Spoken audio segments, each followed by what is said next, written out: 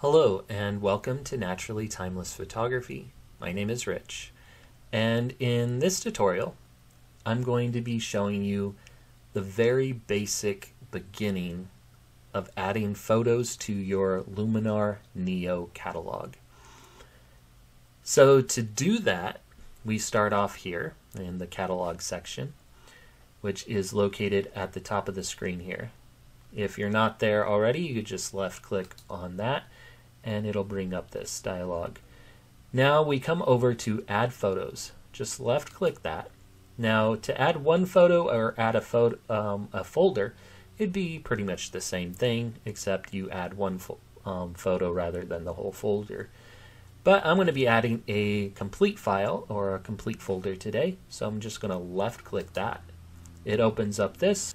I'm going to go to desktop because that's where I keep my photos. Now you would go to where you have your photos saved. Me, I have them in photography, so I double click that. Then I have them under pictures, and then I have them under this, and then I have them listed by year. So you just keep clicking until you get to where you have yours located. Mine are under multiple subcategories. Then I go to travel, then I go to raw. And then I go to the second day of my trip, so I'm going to left click that and then select folder. And that is all there is to it. It's just a series of clicks and clicks until you get to the section where you have your file located. Now once you're here, you can select a photo. We're going to go over to the second photo. See, the first one has the blue lines or a circle around it.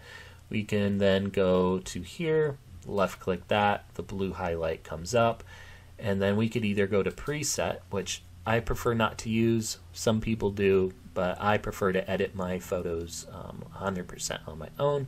So then I would just go to the edit section, and that gives me all these capable